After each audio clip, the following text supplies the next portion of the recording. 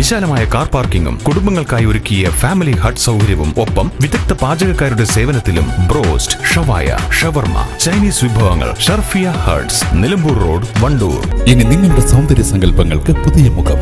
Nora beauty spa, Manalimal bus സ്റ്റാൻഡിന് സമീപം, opposite sella, Pandikkad road, Wandoor. Sharfiya ഒരുക്കുന്നു പ്രമുഖ കമ്പനി ഹോം അപ്ലയൻസസുകളുടെ നിരവധി ആനുകൂല്യങ്ങൾ.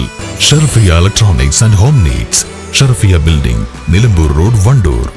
വണ്ടൂർ താലൂക്ക് ആശുപത്രിയിൽ നിന്നും 5 ലക്ഷം രൂപയുടെ സ്വർണ്ണാഭരണങ്ങൾ കളവുപോയ സംഭവത്തിൽ 2 പേരെ പോലീസ് അറസ്റ്റ് ചെയ്തു. എളങ്കൂർ സ്വദേശിനി മിനി, പുന്നപ്പാല സ്വദേശി അരുൺ എന്നിവരാണ് വണ്ടൂർ പോലീസിന്റെ പിടിയിലായത്.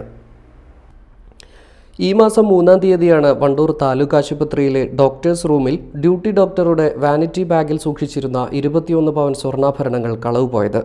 തുടർന്ന് പോലീസ് നടത്തിയ അന്വേഷണത്തിലാണ് ആശുപത്രിയിലെ താൽക്കാലിക ജീവനക്കാരിയായ മിനിയെ പോലീസ് അറസ്റ്റ് ചെയ്തത്. മോഷ്ടിച്ച സ്വർണ്ണാഭരണങ്ങൾ മഞ്ചേരി, പട്ടാമ്പി എന്നിവിടങ്ങളിൽ വിൽപ്പന നടത്തിയത് പോലീസ് കണ്ടെടുത്തു.